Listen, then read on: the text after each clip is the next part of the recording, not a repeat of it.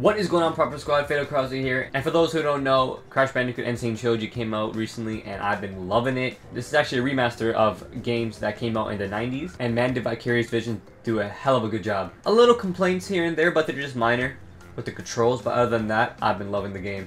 Now, I've stumbled upon an Easter egg involving Fake Crash in the first Crash Bandicoot.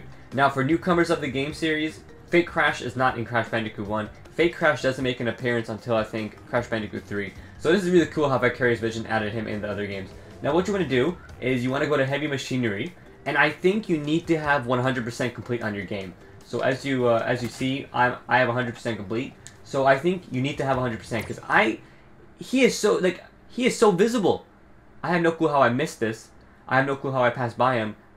My only guess is you have to have 100% complete on the game in order for him to spawn here. That means he's going to be in other levels as well. So to see him, first you just want to run through the level, so I'm going to do that real quick for you guys.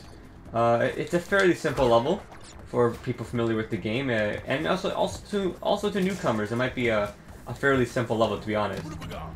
I'm not going to worry about any boxes and stuff. I'm just going to try and go through the level as quickly as possible to get to the ending, because he is pretty much at the ending. That's where he's located, and it is pretty cool. And he looks quite creepy. He looks pretty creepy. Now, shout out to the Reddit user on the Crash Bandicoot subreddit for finding this.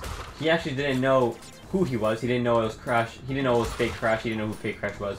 So he was clearly a new player. But thanks to you, bro, you found an Easter egg that not a lot of us, actually, I don't think anyone knew about besides you, to be honest. So that was really cool. So all the credit to you.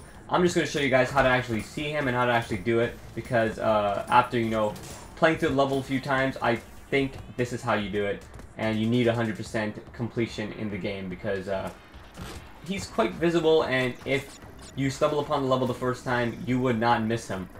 So that's why I think he only spawns when you 100% the game. But you just want to go through the level, not that hard. As long as you take your time, you should be good. Now, I'm collecting the bonus levels just so I can get a checkpoint, because the bonus counts as a checkpoint when you complete it. So that's why I'm just getting that's why I'm getting the little Tana tokens there. So if you guys got this game, let me know if you guys enjoy it and how you guys have been enjoying it. Also, would you guys like to see some time relic videos? Because the time relics, I think, are the hardest part in this game, because the original did not have any time relics.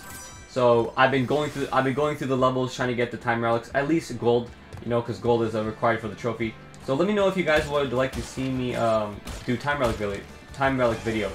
I have no problem trying to go through the levels and getting a time relic video up for you guys. So this one here is only for the Fake Crash, because that's awesome. And if I find more Fake Crashes in the levels, I would definitely make a video on those as well. And if anyone in the subreddit finds more Fake Crashes as well, post a picture or post a video on where he's located, because this is a cool find, and there's either more of them or this is the only Fake Crash in the game for Crash Bandicoot 1. So to get to Fake Crash, we're just about there. He's right there. So as you can see, in the tunnel right there, Fake Crash is just dancing, and now he looks creepy. I'll try and zoom up with editing. He looks pretty creepy. Looks sort of like a horror film. And now, I can only imagine what this dude was going through when he first, you know, this is his first Crash Bandicoot, I imagine. He's going through the level, he 100%ed the game, and he's going through this level again, and he stumbled upon this dude dancing in a tunnel, and he's like, what the fuck is that? You know, he looks creepy as shit. But yeah, that's the Fake Crash Easter egg right there in Crash Bandicoot 1 Heavy Machinery. Now, to get it, I would think you would have to 100% the game. So, let me know if you guys find any more Fake Crash Bandicoots, and tell me where. I would love to check it out. Thanks for watching, guys. I'll catch you in the next video. Peace. And shout out to these dudes for being new followers to my Twitter and Instagram. Thank you so much for supporting my growth. I'm going up, up, up.